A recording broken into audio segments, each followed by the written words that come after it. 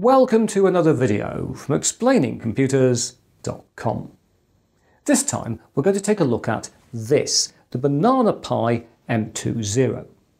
This has a form factor the same size as a Raspberry Pi Zero, 65 by 30 millimeters, but this board has got a quad-core processor. So let's go and take a closer look. So here we have our Banana Pi M20, which comes in this generic Banana Pi box, but if we look on the back we're assured it's definitely an M20, it says it down there. And if you're wondering about the price of this board, this is one of the cheaper single board computers, but the price seems to vary a great deal. But I found in late February 2020 you could purchase it for $20.99 or £16.54. So let's open it up. I think it's very simple. We just open the box like that, and all we are, anti-static bag, which is sealed. So we'll bring in Mr. Scissors to get inside here. There we are, cut into the bag. And here we have our tiny little 35-gram computer, which is based, as you can see, on an Allwinner H2 Plus system on a chip, which contains 4 ARM Cortex-A7 CPU cores running at up to 1.2 GHz and an ARM Mali 400 MP2 GPU running at 600 MHz. Located next to the system on a chip, just here we have a RAM chip. This is a 512 megabytes of DDR3 RAM, and then along here we have a wireless module which provides 802.11b, G and N Wi-Fi and Bluetooth 4.0. Next to that, here we've got our micro SD card slot. This slot supports a card up to 64 gigabytes in size, and then at the other end of the board we find a CSI or camera serial interface connector into which you can plug a Raspberry Pi compatible camera. In terms of other connectivity, on this long edge we find a mini, not a micro, a mini HDMI connector supporting up to 1080p video at up to 60 frames a second. And then over here there is a micro USB port for power and another micro USB 2 port for connecting peripherals, and this also has OTG capabilities. Also on this edge, just between these, we find buttons, a reset button and a power button, which is rather nice, and we've also got a connector here for an antenna if you want to extend the range of Wi-Fi and Bluetooth. Finally, the last connectivity I've not mentioned are the pads on the top of the board, 40 pads here where you could fit a Raspberry Pi compatible GPIO connector if you wish. You could fit, for example, a header like this. This is one of the nice ones with the colours on the pins, but you could solder in a connector here to do all kinds of GPIO work with this board. And finally, we'll flick the thing over to see if there's anything exciting on the back. There isn't. There's just this sticker which stopped me pushing this through the board a second ago. But other than that, nothing to write home about on the bottom of the board. So let's flick our Banana Pi M20 back the right way up.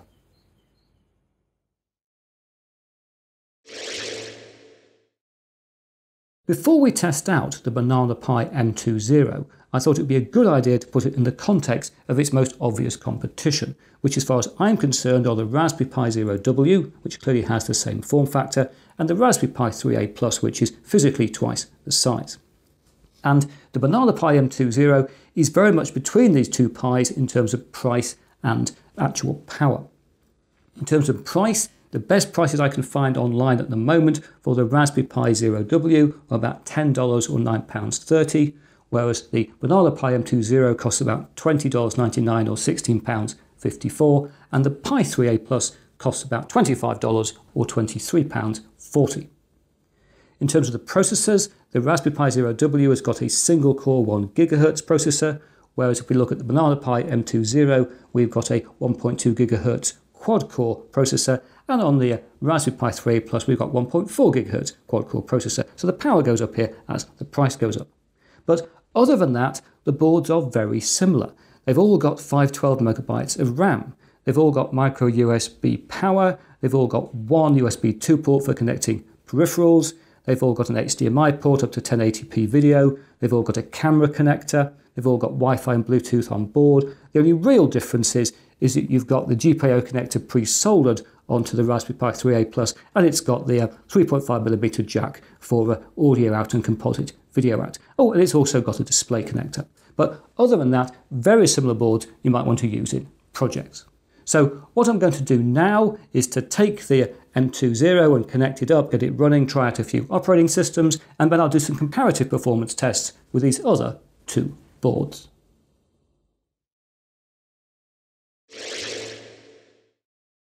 Right, as you can see, I've now got the Banana Pi M20 all connected up and running, and I'm using a hub, as you can see here, to connect in my mouse and keyboard because I've got the one USB port.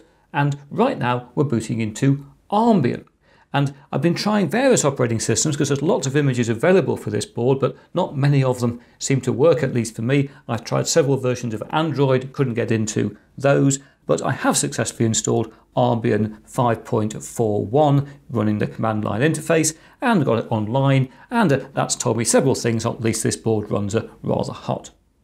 Anyway, here we're arriving in Armbian, also 5.41, but with a Ubuntu Xenial desktop. And it works, as you can see, which is rather good. The only problem I've got here is this is running in 720p, and whatever I do, I can't get it to run in any other resolution other than 720p 60 frames a second. And I've been through all the configuration tools for Armbian, all that sort of stuff, and that's the only options I've got. If I go into here, into settings, and to where are we, display settings is there, I just don't have other options available, and I've been trying to go through config files and things, but I'm afraid just can't be done. But never mind, I'm still running Armbian here on the Banana Pi M20. And we can go to things like word processor. It's coming up here. There we are. We've got LibreOffice Writer. Always got to bring up word processor. I know many of you be saying, why would you run a word processor on a 1/2 gig RAM single board computer? Because I want to. It's something I always want to do. So it'll come up, and there we are. We can print hello or type hello and put it into the obligatory very large letters, which of course I think is the law in a test of a computer. There we are, nice big hello there, that's absolutely fine. And we could also, no, we won't save that, I think the world can lose that. We can go to the internet here. We've got the Chromium browser, which works perfectly well, I think. Hopefully it'll come up in a second. Oh, is it going to come up? It's exciting, isn't it? Yes, it's getting there. And we can hopefully go to the world's favourite website. Will that work? Yes, we can get to explaining computers here in Armbian. But I'd like to try out some other operating systems as well, so I think now what I'm going to do is to close things down, fit a heatsink to the board, and to try out Raspbian.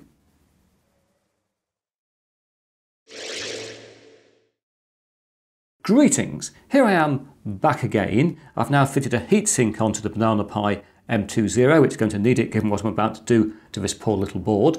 And we're now booting into Raspbian. And do note the size of the text on screen here, or indeed the text that's just disappeared off the screen, because that text was at 1080p, and we've now got text coming back on the screen, which is clearly not at 1080p, we're back to 720p. We've got the 4 little penguins there to show we've got a quad-core processor, that's very good, and if we wait a second, if we speed forward, we'll arrive in Raspbian.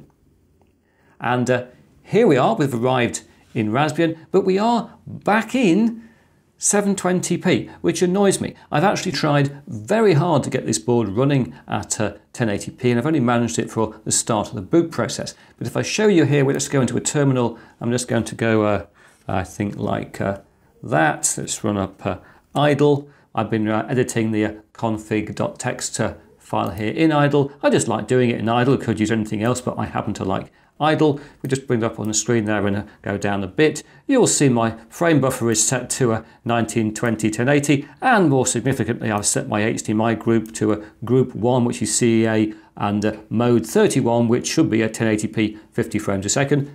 But it makes no difference at all, unfortunately. If we look here under preferences and Raspberry Pi configuration, we should be able to go into resolution setting. We can't go into resolution setting, it's not there. So unfortunately, for me at least, the Banana Pi M20 is a 720p board. This said, it's running very nicely in Raspbian. Everything is here, it's nice and responsive. We can go into the task manager there. You can see it's running along, not taking up too much of its 1/2 gig of memory just for running Raspbian, so that's pretty nice. And we can do all the normal things. We've even got Minecraft here, if you particularly want to use Minecraft here on this board. and we can get to the internet, we can run up a browser again, very much the same as we saw in Armbian a few minutes ago, not any different. It takes a little while to run up Chromium, but it's quite a reasonably large program for this poor little board to run up, but it'll do it, I'm sure. Will it get there? Yes, it will, and we can hopefully go to the world's favourite website, and will that work? Yes, so we can do browsing and that type of stuff, and as you would expect. But the thing I really want to do here is to test out this board relative to the other two boards we looked at a second ago, the Raspberry Pi Zero W and the Raspberry Pi 3A+. And so what we're going to do, you might have noticed it a second ago. I'm first of all going to just clear this display because I like to do that.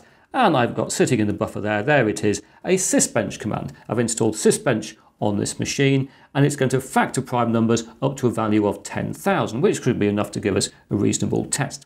And you'll see it's set to num threads equal 4 because this is a quad-core processor. So let's kick this thing off.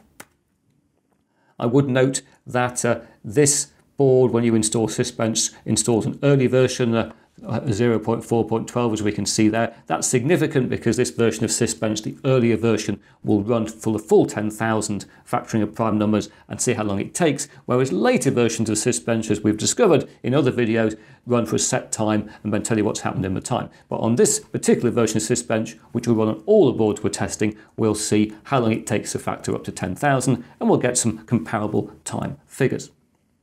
Normally I go into a fast forward mode at this point, but it can't take that long to finish, I wouldn't imagine. So let's sit here and be very excited about what it's going to do, what result is going to come up. Let's just move the window around whilst we're doing it, so we'll put that up there. Come on, little board, you can get there. Probably getting very hot. Yes, I've just touched this heatsink, it is getting slightly hot, but never mind. Hopefully in a second it'll give us a result.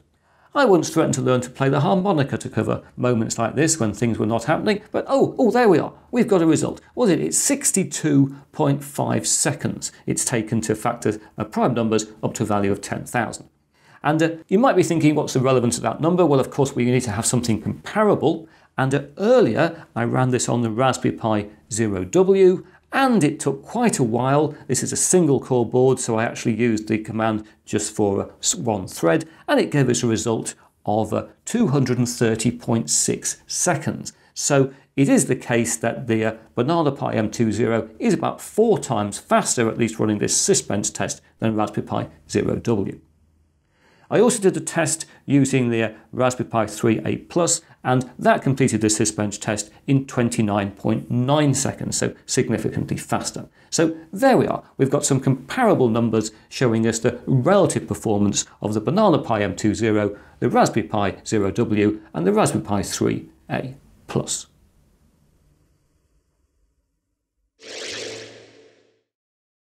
The Banana Pi M20 is a low-cost single-board computer that packs more processor power than the Raspberry Pi Zero W into the same very small form factor. This said, software support for this board is not what it could be. It's not as good as it is for the Raspberry Pi models, and therefore, unless you need a low-cost board with this much power in this form factor, I would suggest you probably should consider buying a Raspberry Pi Zero W or a Raspberry Pi 3A+. But now that's it for another video. If you've enjoyed what you've seen here, please press that like button.